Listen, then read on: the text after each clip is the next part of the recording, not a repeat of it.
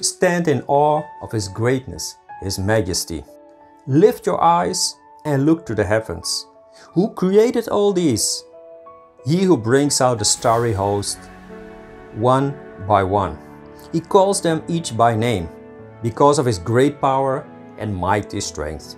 Not one of them is missing. Do you not know? Have you not heard?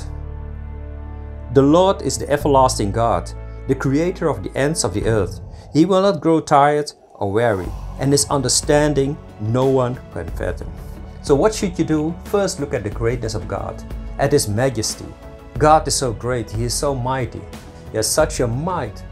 He fills the earth with His wisdom, and He wants to fill you with His wisdom. So first look at His creation, at the majesty of God and His creation.